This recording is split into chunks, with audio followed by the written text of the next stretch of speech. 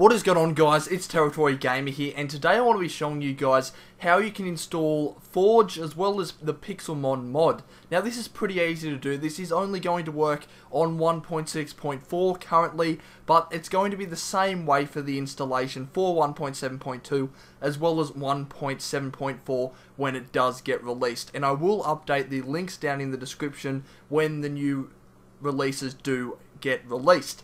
Now, all you will need to do for this mod, it is pretty easy. There's only a few steps you need to do, and the first one is you want to clear your .minecraft just to make sure that there's nothing that is going to conflict with it. Now, you can do this by just typing in %appdata% in your search here, and then you want to click roaming, and then you've got your .minecraft right here.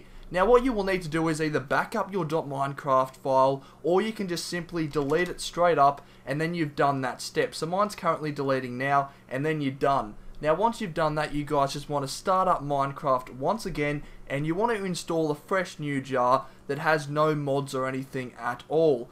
Now I'm going to have to log in, and it's going to have to download the Minecraft once again, so it may take a while, but I'm just going to log in really quick here and click login. Now once you've logged in, all you will need to do is go to edit profile, and you will need to change your use version to 1.6.4. Now this all depends on what version of the mod you have. Currently, like I said before, there is only 1.6.4 for this version. When there is a 1.7.4 release, then you will need to change this to 1.7.4 as long as these two are both compatible with that version. Now all you will need to do now is just simply click save profile. Now you just want to launch it up quick, and it will download the entire Minecraft file once again, and this may take a while, so I'm going to quickly skip through the video up to when it finishes. Okay, so once that's done, it should just load Minecraft. Now all you will need to do now is just exit Minecraft, and you want to find your Minecraft Forge. Now you just want to double click on it, and then it should come up with an installation file, and you just want to select the area where your Minecraft is saved, and you want it selected as install client. Now you just want to click OK, and then it should start installing this, and then Minecraft Forge should be installed. So again, I'm going to skip this process, and I'll be coming back once it is downloaded.